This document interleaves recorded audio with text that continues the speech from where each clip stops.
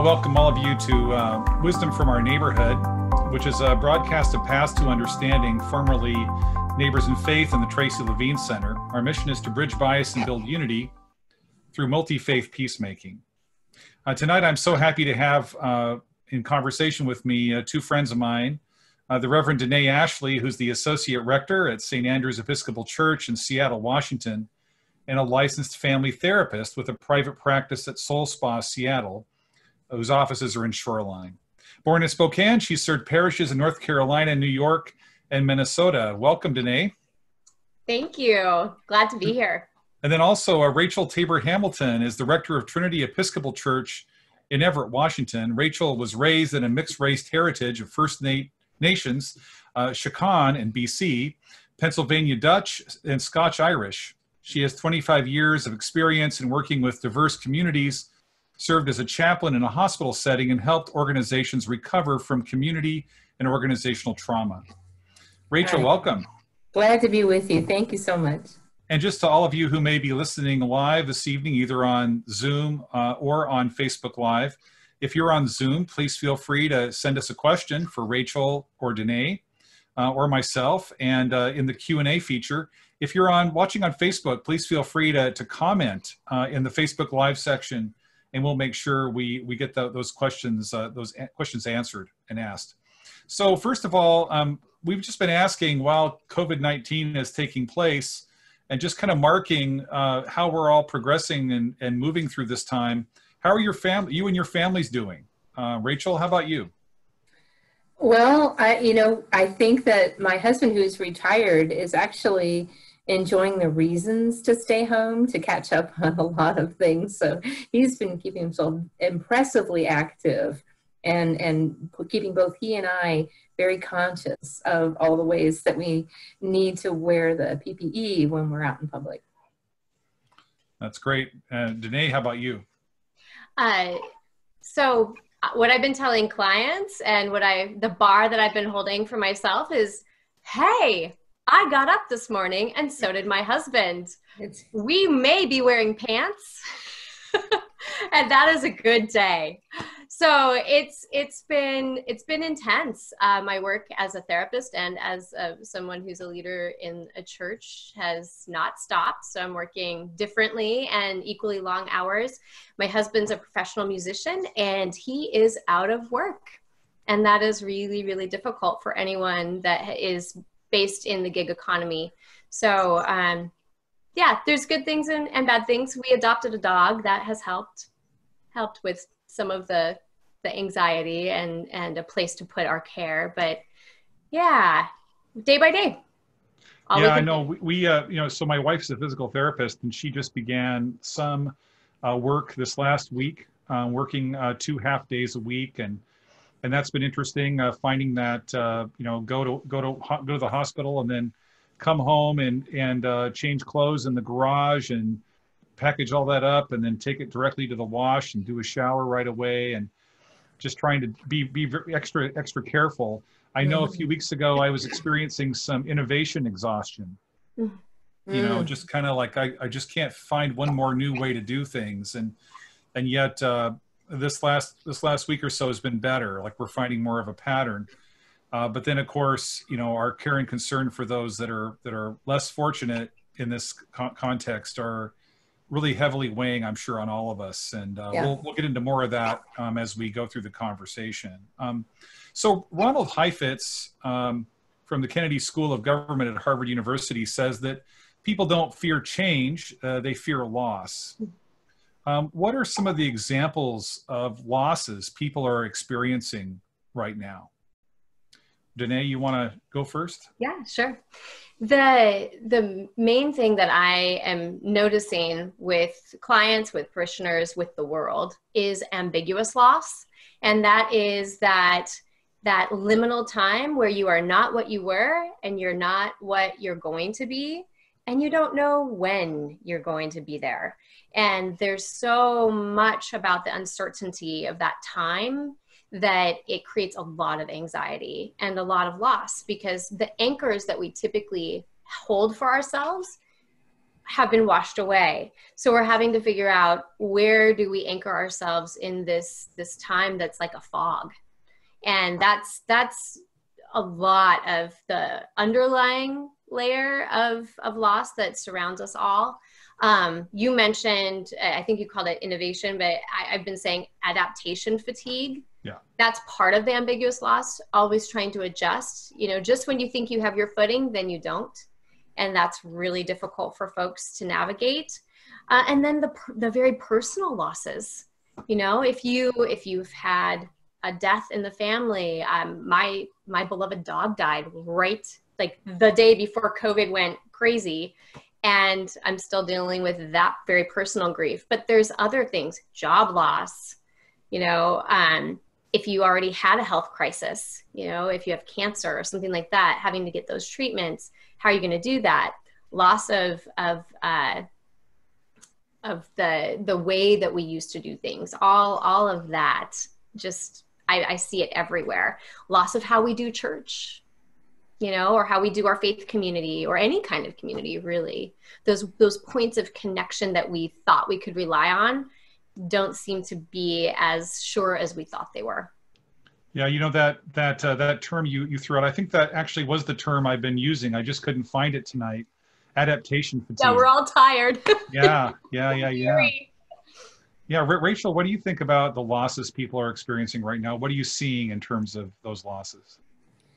Well, I was stunned when we had our very first virtual vestry meeting, for example, when all this started.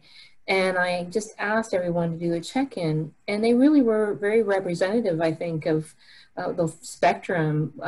One woman who has an intergenerational household, so she's grandmother, sharing with her kids and grandkids. She's in the basement in a nice, suite downstairs, but she has to talk to her grandchildren by sort of conversations up and down the stairs, and they stay in their respective spaces. So just even the loss of the physicality of being present to precious grandchildren and needed elders and things. And then in the tribal sense of my friends in Navajo Nation, I think something very similar is happening at the very times when people want to come together and support one another and be with elders and be with family. They are getting the message strong and clear that they really cannot do that. And they're getting it not only from the CDC people or healthcare people, they're getting it from their tribal leadership. So I think there's a loss of just the normative sort of comforts and support, and trying to figure out how to be there for people in these most critical and traumatic times. So everything that Danae was reflecting, job loss is reflected, the loss of self-understanding if we've lost a job, and that's represented even on my vestry. So people just really looking around for what is identity, what is community, what is family. That's all been lost. Yeah. So, and then part of this as well is all of the, so we're not able to access the normal patterns of behavior, the relationships, the friendships. Hey, let's go down to the bar and have a beer together, or have a soda together or something. Can't go to coffee with folk normally. So all that's kind of missing for us. But what we do have a lot of time for is watching the news or listening to the news or reading the news. And I keep wondering about how news and information is impacting people in this pandemic kind of circumstance. Rachel, what do you think? Well, definitely in this time, we're really still in the midst of a trauma event. As families, as community, as nation, and global worldview, we're in the midst of it. And so the stresses and the anxiety that we're feeling are very normative to that. So then when you add layer upon layer on top of that, we're already trying to do the best we can. And those of us who have coping mechanisms that can kind of meet a normative layer of stress now have multiple layers of stress added on, of complexity of how to even get healthcare needs met, People aren't going to their ERs. People aren't even able to access their normal physicians. So yeah, listening to the news just adds that another layer and energizes all of that. So some of the advice I'm giving to people is really to monitor and not be too obsessive on following all the news media. If you have to turn it off, give yourself a break, keep informed, but really take those breaks, especially on social media. Yeah. Yeah. And I would echo that. I've been telling clients to have what I call like a healthy media diet, just like our own nutrition. What we bring in affects what we're going to put out. Right. So, limiting time, I'm even saying 30 minutes max for like the whole day, and only reliable news sources, not scrolling through Facebook or other kinds of social media for your news, but reliable things, as the local, Washington State Department of Health, the CDC, that kind of stuff, where you're going to get reliable news, and really limiting that so that you can manage your anxiety around it. Because there's so much, I feel like there's so many things that people are writing and people are putting out there that I think they're trying to help, but it ends up ratcheting up your anxiety instead of being helpful. Well, and let's maybe be clear here with ourselves. I mean, too, that we're talking about a virus that has a fairly high rate of both communicability and significant health and even mortality. Much higher rate than normal. So, the thing that we're afraid of is that we're afraid that we could die. Mm-hmm. Right? We're afraid that our loved ones could die. Mm-hmm. And that strikes right at the heart. And so what that does, at least in my mind, okay, you two can therapize me, can be my therapist here for a minute. But what it does for me is it makes me want to attend to all the news, mm-hmm. both in terms of health impacts, but also in terms of the economy and in terms of, jobs and it makes me want to attend to all these. So, and then my motivation underneath that, of course, is to survive, right? But then what happens when that desire to survive, to take in information that's going to help me and my family do that, then begins to work the other way. Begins to work against me. Mm-hmm. Yeah. Yeah. Danae, do you mind? I was going to just say to that you really struck something in terms of just our visceral response that we have millennia of evolution to do. When we see a danger coming at us, we have all these wonderful chemicals dumped through our brain and bodies that contribute to how we're responding and mm-hmm. up and contribute to fueling that anxiety physically.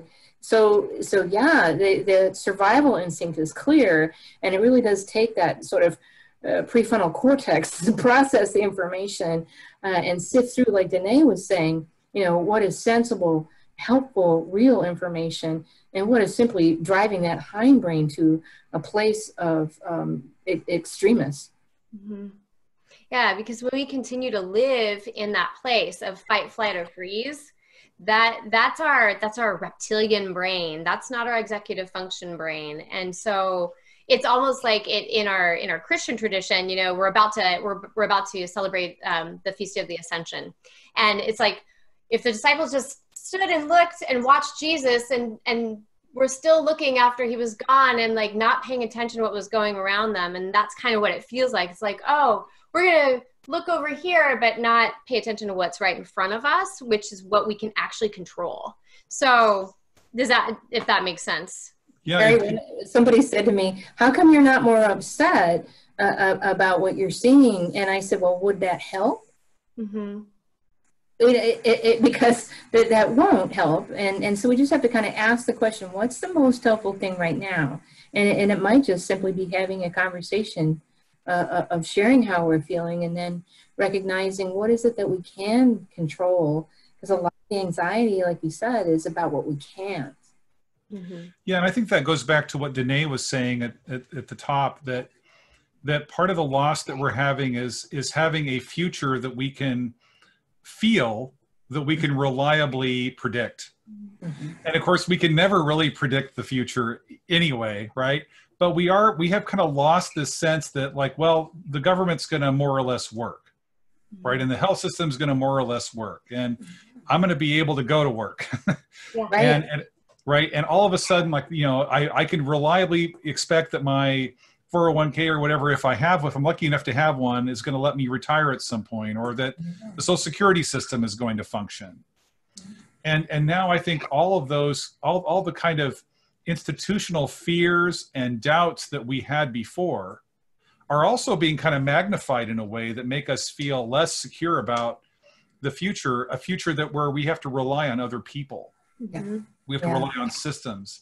And I think that's a lot of the fear that, at least that I'm carrying in these days as I'm watching myself process all this. Yeah.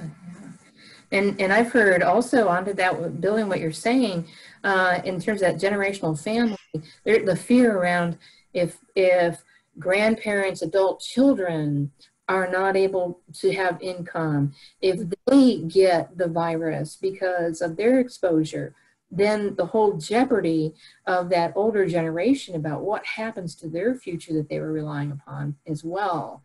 So yeah, I think there's just layering of it all. And I love what you said about the things that we thought we could rely upon, even in terms of the social or institutional constructs, are also part of what is experiencing the trauma. Mm-hmm.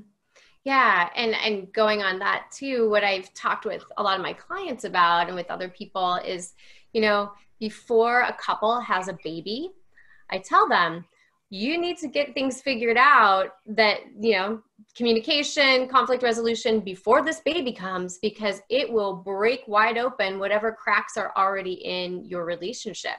And so on a societal level, yeah, you know, these cracks that were already there and we were aware of them, or maybe hiding them or denying them, are broken wide open on a large level. And then we look at the microcosm of family, whatever way that is shaped, whatever cracks are there now or were before are even more exposed, and it's very raw. And so people, you know, being sheltered in place and having this rawness, it creates a lot of anxiety and sadness and fear. And I think what we're seeing with Danae talking about, yeah, if there was already dysfunction in a relationship or a family unit, and now you're kind of stuck in this quarantine, sheltering in place situation, we know we're seeing on the national level increases of domestic abuse and home violence as a part of that. The stress has nowhere else to go. People who are able to kind of maybe manage or find a way to survive in that are now really in peril. Mm-hmm. Yeah, and so we have all these layers of stress, and and so how, as people kind of monitor their own behavior, you know, as we're kind of looking at ourselves, or we're looking at family or friends that we're in contact with, you know, one way or another, what are some of the signs of stress, stress that's kind of getting to be a little bit out of control? What are some things people could be looking at in terms of their or other people's behavior? I would say that grief in general, a lot of people don't recognize it when it's appearing, especially if it's not something really specific, like, you know, my mother died and I know that happened. Yeah. When it's the ambiguous loss and other types of loss that people don't think, well, it wasn't a death, so how is that a loss? That is the type of grief that comes out sideways, and you see it in anger and irritability at things that you normally would not be angry or irritable about, or you would be able to manage them better. Listlessness, not having motivation, not being able to sleep, having too much sleep, crying unexpectedly. You know, I know someone who, you know, who went to reach for a can of soup in the cupboard and just started crying, and they're like, what's wrong with me? All these kind of unexpected, coming out sideways ways of grief. That's what I am getting from people. What are you seeing, Rachel? Well, I'm seeing people really struggling with, they recognize that maybe one of the things that's happening for them is they tend to be even more trying to isolate. Maybe that was one of their grief coping mechanisms or stress coping mechanisms before. And now that's already happened. They're isolated. So they're trying to figure out how do they get the help they need when they're recognizing that maybe that is not an effective coping mechanism right now.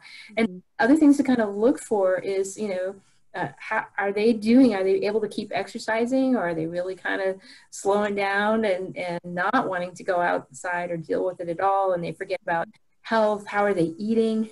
How are they doing with the alcoholic beverages? That was another thing and just kind of keeping tabs on does the retreat looks like self-care, or does the retreat look like denial and really non-effective coping? Mm-hmm. Wow.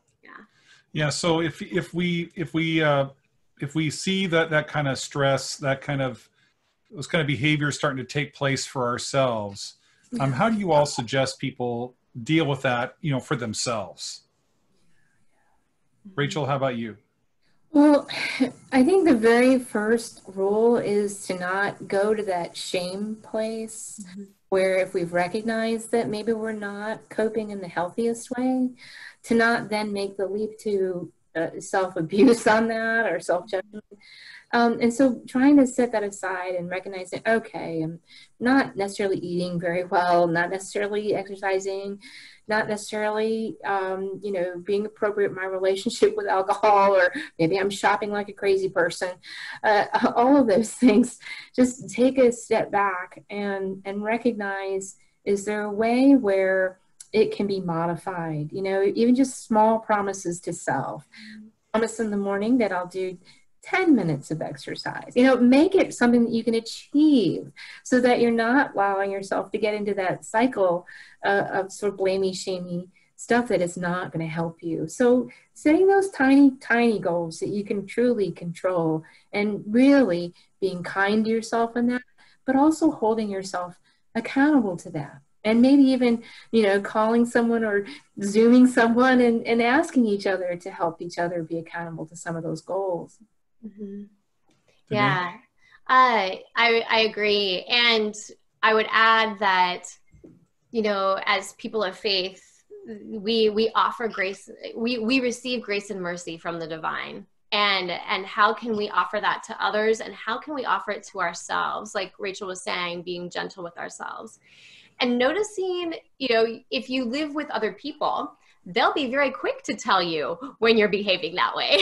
And so how do we take that as a sign for us? What I would say to clients is, that's really information. It's not bad. It's not good. It's information that tells us, wow, there's something else going on here that I need to explore. So listening to other people, in a reasonable way, and how does it feel in your body? What is your body doing? I love that connection that Rachel made with the body, because exercise helps in so many ways. Just even walking outside, some people like to garden. Other people just like to walk the dog or just be in the sun when it shines up out here. So just noticing things in your body that are happening as well. That, like I was saying about the signs of grief, like not sleeping well or sleeping too much, that's a sign of your body, feeling restless, listless, signs in your body. I would also say that practicing stress relief whenever you can and whatever that looks like, even to the point of making a small list of things that you can do, that when you're feeling that come in your body, or someone says, gosh, you're being a jerk, go to that list and go, okay, maybe I need to call a friend. Maybe I need to go into the bathroom. Like if you have young children, go into the bathroom with a lock and take a very long bath and tell your partner, if you have one, whatever. I have to get away. Whatever you need to do to decompress and get a little bit of space for yourself, I think is really important. Trying to connect with your life's purpose and what gives life meaning, I think is really important right now. As I see people who have lost their jobs, I mean, my husband freely has given me permission to share. He's a professional musician, and his meaning is music, and he can't make it in the way that they make it. And he does classical music, so it's really particular. So finding meaning in this type of world about doing the thing that you're passionate about, and how can you adapt that, is really important for all of us. If we rely on our job for identity, how do we get to the root of what is meaningful to us in our lives, and how do we take those values into whatever the world is becoming and whatever we're becoming in this world? Terry, sorry. No, go ahead, Rachel. Yeah, I was just going to quickly add that the people who I've seen have the most difficulty with everything we're talking about are the people in the helping professions, whether those are ministers or our EMTs and police and fire people, nurses, doctors, all those folks who are really used to taking care of others as a profession. Mm-hmm. As professional people, really driving themselves to critical points of stress and compassion fatigue, mm-hmm. because of sort of this real challenge in what they do to find any kind of balance or self-care at all.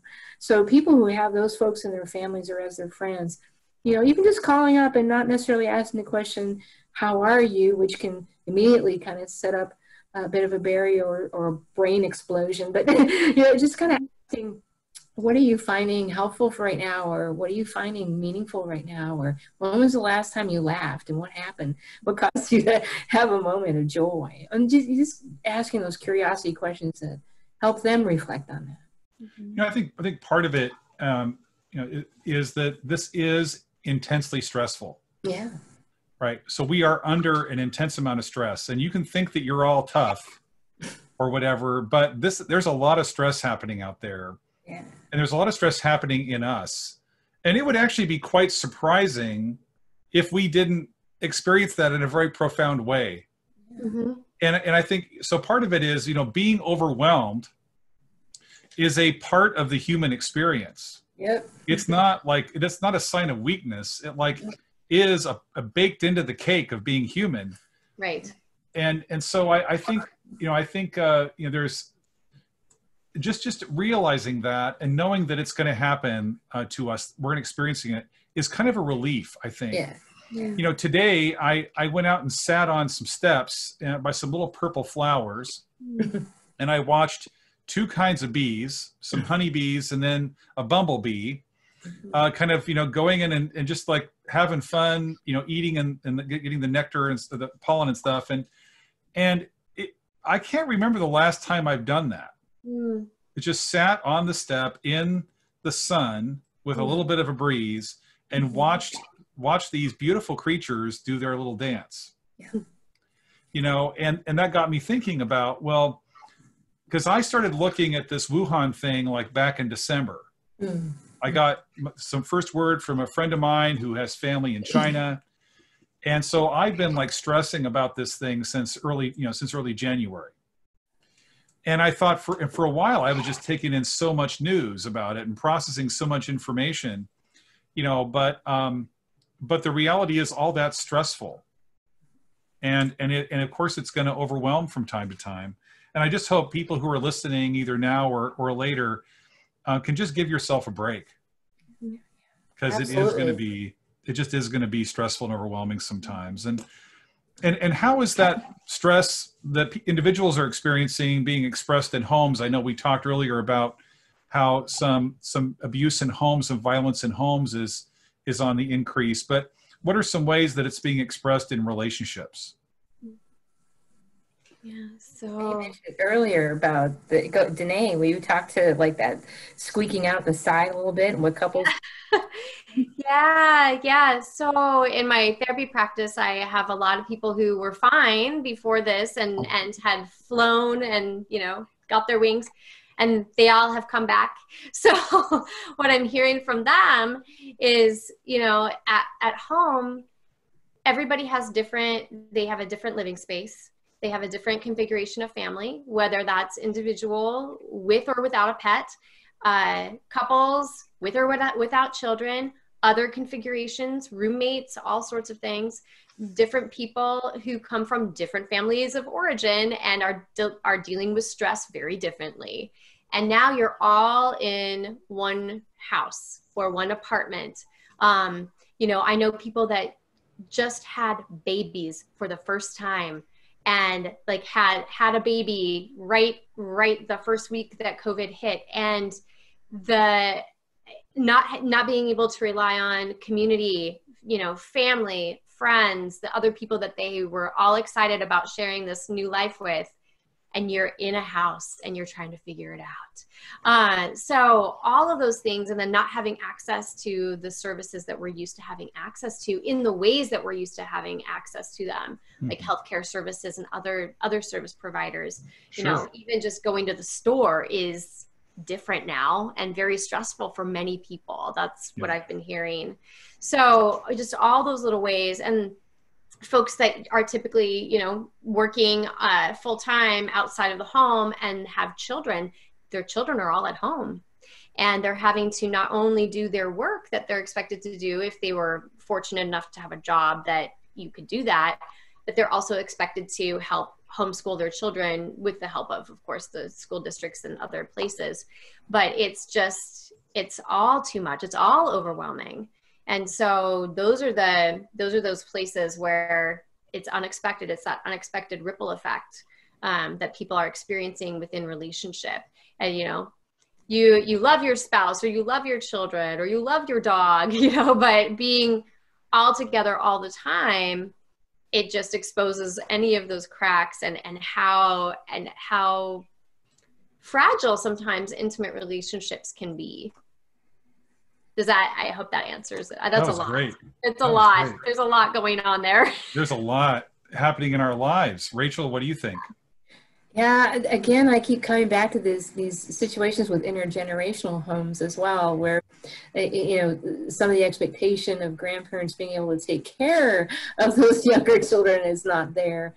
And so just struggling for childcare and struggling for what is the new role that we each might have in the family unit. Even just coming home after a long day's work for those who do have it, and even recognizing that those who are maybe staying at home are busier than ever before. The expectations around meal preparation and laundry, those simple tasks suddenly become pretty huge. And so it really does behoove us to sit down and make those lists of stress that Danae was talking about that have become so magnified. We can have a conversation, you know, as family or as couples about how can we together come to some solutions, because we cannot do things and have the expectations that we've had before. It's just, it's not going to happen. It's like World War II, suddenly when the men were gone and the women took on a whole lot more. So it's a similar thing. It's like the kids need to suddenly maybe take on responsibilities that they haven't been asked to before, and they're growing up rather quickly, I think, and being asked to, and that parents might feel bad about. But the truth is, the kids aren't going to have the idyllic little childhood we thought that they should, and our senior graduates are not going to have their moms in their graduation. So what can we do? And I've seen some lovely kinds of solutions to that. Everything from a dad who was a carpenter kind of being able to make a little stage for graduation in their driveway, to another dad kind of turning their front porch into a place to have a little prom, you know, between his daughter, you know. So there's some fun ways. But again, it really does also mean letting go of the image in our head at every age in that household about how we thought it was supposed to. And that's part of the grief. Something different, and it can be just as wonderful. And I think we're laying down some memories that are actually quite unique and amazing. You know, I think part of it for families too is for people in a home is to try to set up a little bit more of a pattern during their week. Because, you know, anticipation for all of us is very powerful. And so if we can anticipate that on Sunday evening, we're turning off all the TV and the news and on stuff, and we're going to light a few candles and sit around and talk, or we're going to go out for a walk that evening, and we're not going to discuss, you know, the pandemic and COVID-19 and other things like that. Or we're going to have a Zoom call with our family on a Saturday evening or something like that. Just setting up a little bit of a pattern, because human beings don't do real well when everything is just chaotic and all that kind of stuff. I think finding a new pattern is really important. And of course, when it changes again, we're going to grieve that pattern too. Right. I think you're right, Terry. People who suddenly have rediscovered puzzles, families can work on, and board games, and conversations. I think people are going to kind of walk out of that saying, you know what, let's do a family night where that's what we do. Yeah, and I'm an Adlerian trained therapist, and one of our family types of techniques is that we tell people to have family meetings. And if you've ever seen the show Super Nanny, it's a show about a nanny coming into chaos, and then they bring order to the family. It's exactly what you're saying, Terry. Having a schedule, and when you have a family meeting, you can talk about what is our week, what is our day going to look like? What is our week going to look like? What is our month going to look like? Putting it out on paper, people are visual. Like, we need to have it written on paper, taped up, or written on a whiteboard, however you want to do it, but have it in a visual way so everybody can feel the safety of, at least we kind of have certain anchors throughout the day, throughout the week, and knowing that things might change a little bit, but for the most part, we always, we're going to be doing school at 9 o'clock. Then we'll have, our morning walk, or, whatever. And even for those of us that are working at home, how do we take breaks? How do we work all of that type of thing in? One thing that I think is really helpful, especially when you live in a small place and have to share space with another person who's working, or children that are doing their schooling, is having a box or some other kind of tray or something where, when you are done with your work, you stack it in that box and you put that box aside, so that, if that living area is also your eating area or whatever, it can still remain a family area and not just work. Because I think also what has happened is everything's bleeding all over. So how do we contain it the best we can? And just literally containing our work is really, I think it's a significant symbol, and it's really helpful to just go, okay, there's my work box. I'm going to put this over here, and I will not return to that until the next morning, or until the kids are in bed and I can do, finish XYZ. So, having zones for work and for play, and having a work box or whatever is really, really helpful. And at the family meetings, you can talk about things that need to be addressed, but also share what went well this week. And those things, like Rachel was talking about how, what do we want to take into the future? Do we want to continue to have family puzzle nights, or, whatever that may be? And then each week, plan something rewarding for yourselves and your family each week, whatever that looks like, with whatever phase of reopening or not that we're in, but plan something that has nothing to do with anything else that's going on inside COVID land, whether it's a walk in the park somewhere else, or, physically distance visit with some friends or family, however that is.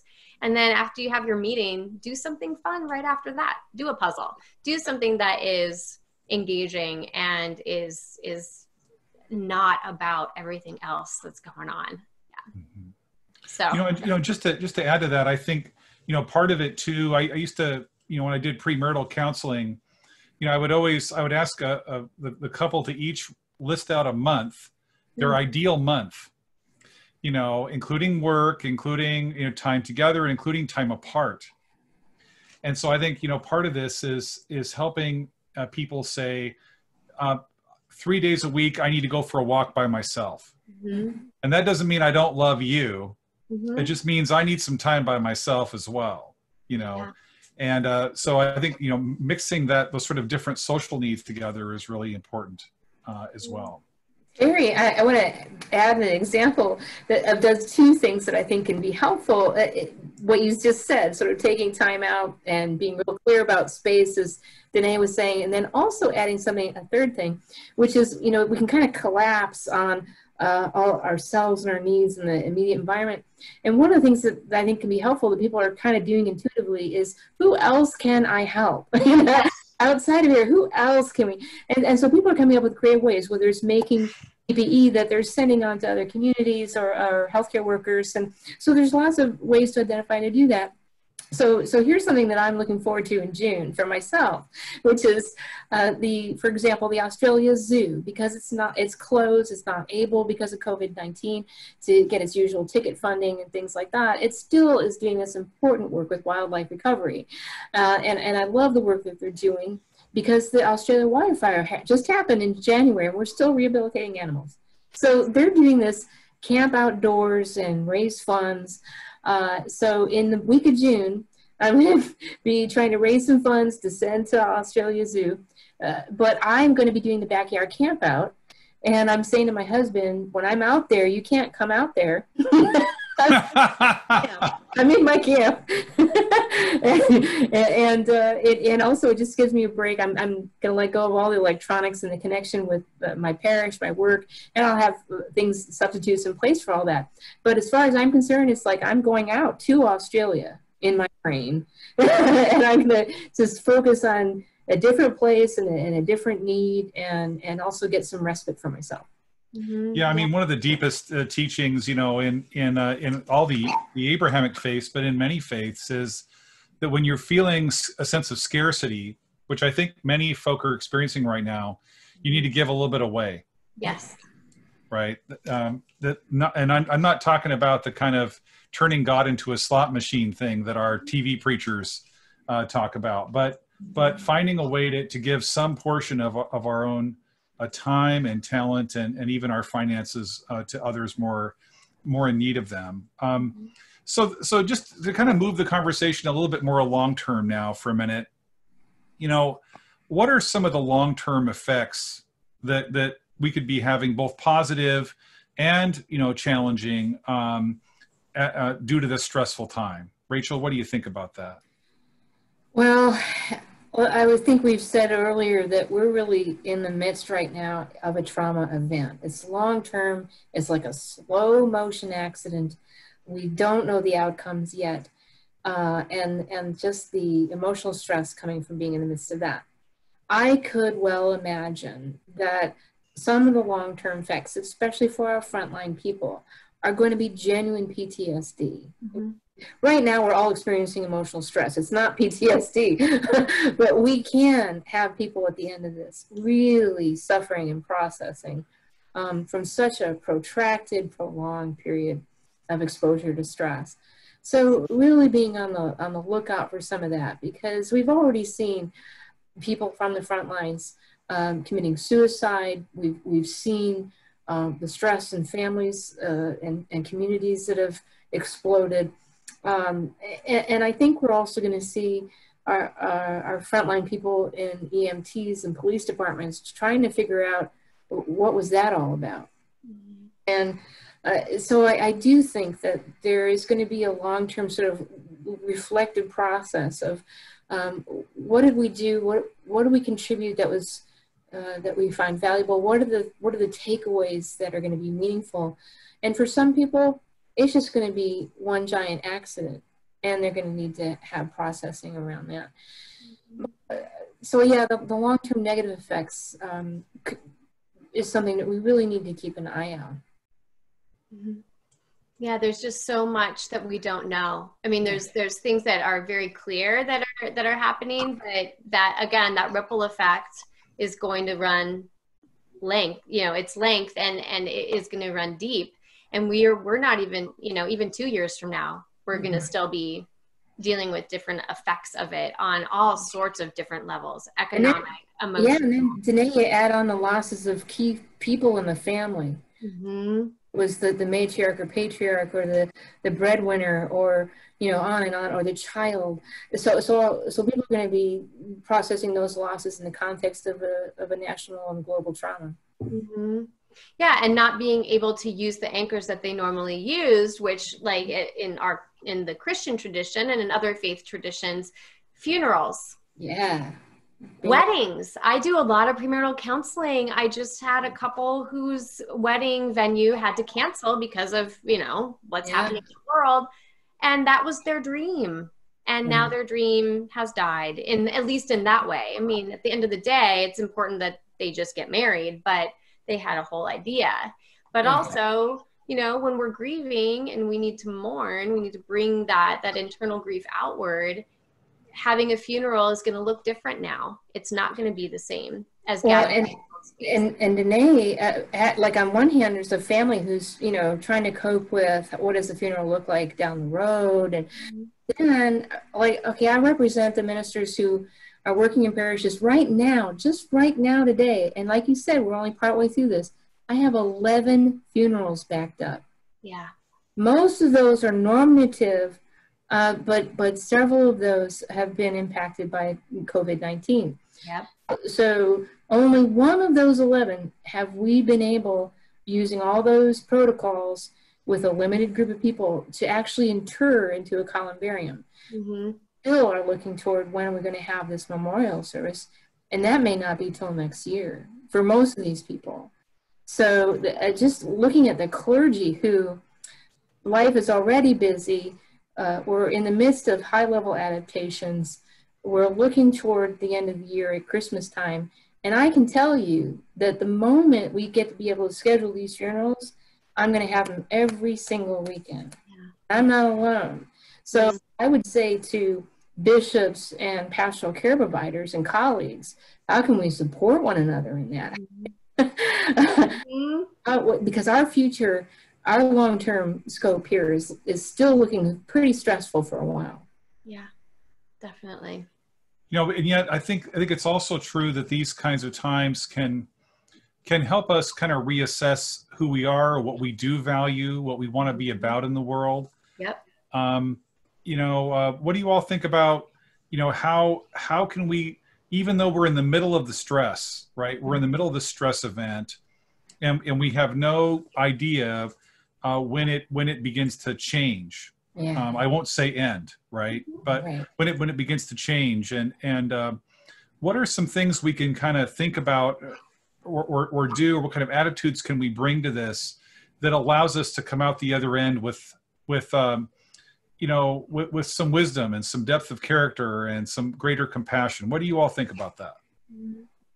Yeah, I have likened this to the refiner's fire, you know, that it really feels like that opportunity to be discerning about what is really the essence of our lives, individually, in our faith communities, and on a global scale.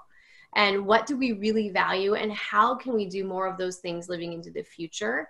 I think this has stripped away a lot of the chaff and really help, as it's a painful mirror sometimes, but it's really helping us to look clearly at who we are and what really can be important, and what we can do for the earth, for each other, for ourselves, and our relationship with the divine. And I also get the impression, what came to mind was, if you ever watch Doctor Who, if anyone knows what that show is, it's this guy who travels through time and helps, you know, save Earth all the time. Anyway, but when he regenerates into a different person, and it's the same parts, but it's different. And so I kind of see us regenerating, and every time Doctor Who regenerates, he's a little loopy at first and is trying to figure out who he is, or now it's a she, the doctor is a she, you know, and who she is, or who he is, or who they are. And it's this real tender space. And so I feel like we're regenerating. We're trying to figure out, all the parts are there. We just have to figure out how they're configured now. And that takes time, and it takes, again, grace and mercy for ourselves and for each other, and takes connection and community to remind ourselves who we really are. So Terry, you said in the introduction, you graciously pointed out an Anglo heritage that I have and a First Nations heritage that I have. And one of the things that's coming out for me, and I think I'm going to be taking on into the future, is the strength from both of those sides. When I look back at the history, I'm aware that I'm feeling very, very connected to family stories that didn't necessarily have a lot of meaning for me before sort of national, global stress or moment. Because I remember hearing stories on the Anglo side of my family of a great-grandmother as a child welcoming back returning soldiers from the Civil War by being out in her front yard with her mom, helping to give them cups of water. They walked home, and then remembering the kind of the strength of that and the touchstone to what becomes a very significant national moment, and then also on my native side, remembering just generations of having to really cope with so much and devastating losses and so much illness. My great-grandmother was killed by smallpox that was intentionally introduced. And so, realizing that my people on both sides have gone through these things before, or I wouldn't be here. So I have in me, and I think we all have in us, stories like that from our families that we now recognize as more relevant and more essential to our identity, that have equipped us with strength and heritage and roots and longing. And we can survive this because we're here. and our nation, as devastating and as hard as all this feels right now, and as the wonder that comes to us about how will our nation even look at the end, I think these kind of moments of being in the fire, being in the furnace, as you were saying, the refiner's fire, will hopefully make us more aware, even nationally and globally, of what we want, because we're seeing what we don't. Mm-hmm. And I think that we will come out of this much more clear as people who are citizens of what our responsibilities and obligations are. I think that fits so well into the kind of the next question here, which is, we know that we've known for a long time about wealth and income inequality and how it's been increasing for the last 40 years. We know about, as a culture, we're learning more about structural racism and institutional racism, not only historically, but as it's expressed in our own time. We know, that the impact of COVID, both in terms of health, but also in terms of the economic impact, is not being shared evenly across our society. Right. And so all of that's true. The inequities that we're seeing that are just in our face now in a way that maybe they weren't societally before. So how do we have compassion for ourselves as we're going through this? But how do we also have our hearts broken open as individuals and as society to have compassion for those that are more impacted than ourselves? Because I think a lot of times those two are opposed. Mm-hmm. Like I either have to care for them or I have to care for myself. Like, how do you all see that? Mm-hmm. Yeah, the two images that come to my mind when you're talking about that is the first image is, people fighting one another over rolls of toilet paper in the shop early on, and then the other image is what's going on in Navajo Land Nation right now and other tribal areas where those inequities are really becoming backlit, and the education that people are now receiving nationally around the fact that Navajo land right now per population it is the third highest in our nation for new instances of COVID exposure and death. Third. Native Americans represent 2% of our American population. So that gross inequity is right there lack of running water, to be able to preserve hygiene with a very low level ability for their current health care, which is provided by the government, by treaty, never been adequate. So people are responding. What gives me a lot of heart is the national level of response. When people found out what's going on in the tribal areas, they've really responded with everything from, first line people showing up to help with masks and supplies and food, and just really empowering the people to help each other. Mm-hmm. Yeah. I keep going back to that commandment from Jesus, love your neighbor as yourself. What is that? I mean, we are having to really face that. And what does that mean in a time of a pandemic? And since we can't control what other people are thinking or feeling or doing, we can only control ourselves, doing what our faith traditions, whatever they may be, are saying, about the stranger, the neighbor, who is our neighbor. That's the kind of thing I feel like we have the opportunity to focus on right now, and to be able to tap into that in order to have compassion for all. And that includes people that are less impacted too, because I think that's a hard space too. When we see people that are not behaving the way that we would, on either side of that, I think that's really hard to hold compassion for all. And so how can we continue to tap into our faith traditions and what they teach us in order to do what's right in front of us? Terry, too, I think one of the things that really is highlighted is what we're calling essential workers. And a lot of those people are immigrant folks, and a lot of those subsector of illegal immigrants, and who are highly challenged to get access to health care and the things that they need, and even finances. They're ineligible for any of the federal aid, and yet they're hesitant to come out and say, hey, I'm a person who is ineligible and I need aid.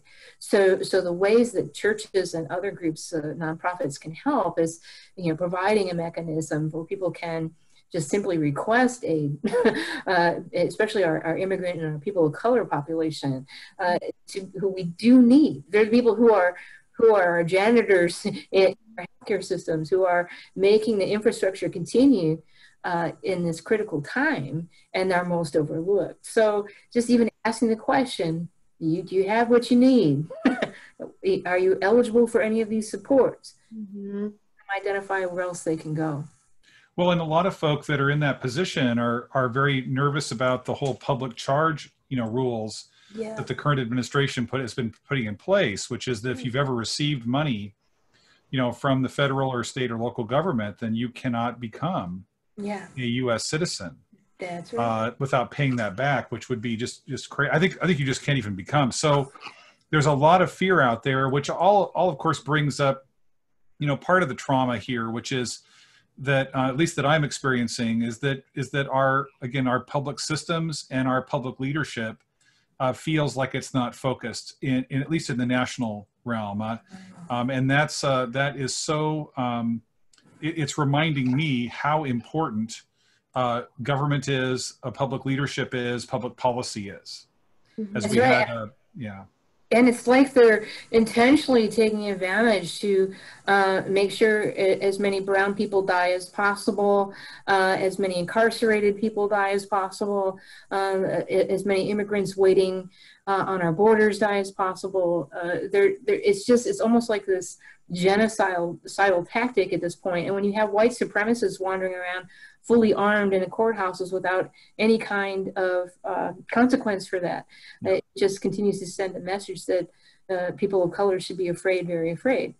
So the whole kind of thing is where can churches or other groups step up with a at least an equal visibility? And on that, I would really look to the coverage that is provided in the news.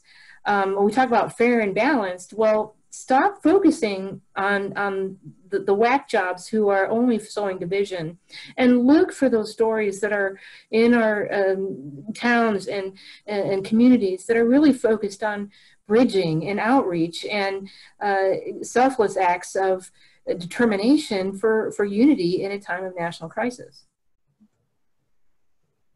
You know, I really appreciate you, and let's go ahead and end it on that note, because I think this is a time when we need to be lifting up, you know, positive stories as well as some of the challenges. And on a future show, I hope to have on some of the faith communities, the wisdom communities that are out there doing this work right now, and who need some support, both in terms of our physical presence and capacity, but also in terms of dollars to meet some of those needs. Because our traditions are very clear that we are to love our neighbor, but especially our neighbor that's vulnerable. Yeah. Because that's how we build, you know, a stronger community. So I just want to thank, you know, Danae, you and Rachel both for a really great conversation tonight, and to everybody who's listening tonight. Thank you so much for joining us.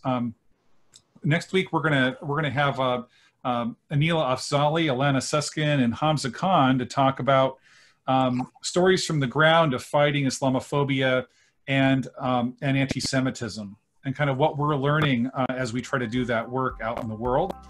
So please join us next week at the same time. If you want to learn more about our organization, you can go to pathstounderstanding.org. Remember that Challenge 2.0 is hosted by Jeff Renner. It's on our YouTube channel and on Sunday mornings on MeTV at 7:30 in the mornings. And that we're continuing our Facts Over Fear campaign to counter anti-Muslim bigotry. That's on Facebook and Instagram. And just encourage all of you to be well, be calm, and be good to your neighbors. And we'll see you next week. Thank you, Terry. Thank you, Terry.